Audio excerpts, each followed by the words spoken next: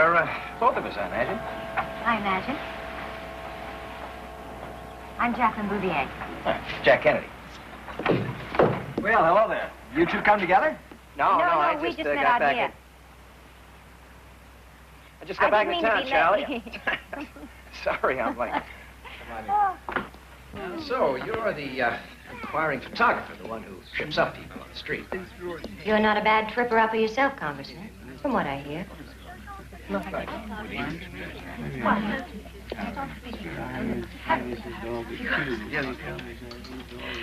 Married?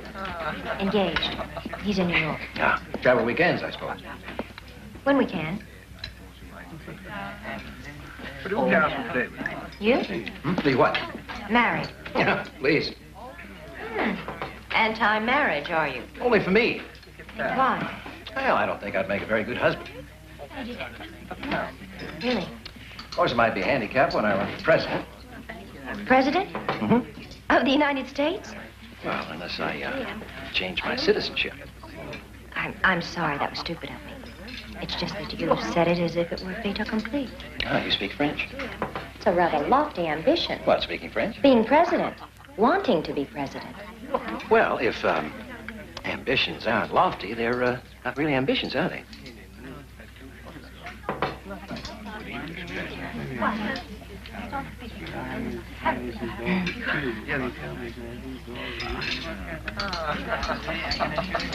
But I can't get there, John.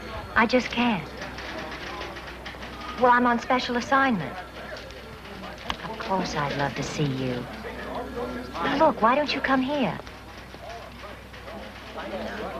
Well, if it's business, you better attend the party. I miss you, too. Next weekend for sure. Bye. Darling. Have you ever considered working at a career outside the government? Not really. This country's given a great deal to the Kennedy family. We've been taught to give back. Would you like to have lunch with me? What? When? Now, I only brought one. One what? Sandwich. We'll go splits, okay? You're not really going to eat that, are you? Why not? Well, it looks awful.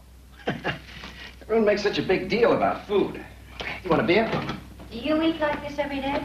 Oh, every day I can. I usually work as I swallow. Saves a lot of time, gets things done. Sure you won't change your mind. I'd sooner eat the bag it came in.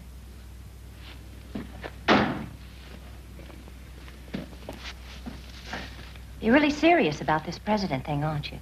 I am. Why? Why does it mean that much? Well, everyone has a dream, and that one's mine. And your father's, I understand.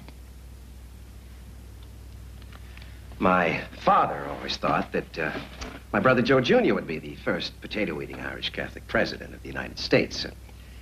He was killed in the war, and I'm next in line. Do you mind being a replacement?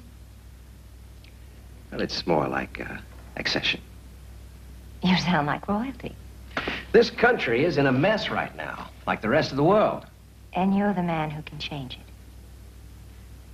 Well, let's just say that progress is made because of ideas, fresh ones, new ones, ideas, and I have a few. I want to get this country moving again. Thank you. You're welcome. Good luck with your dream. Well, it's not a dream anymore. Once you open your eyes, it's surreal.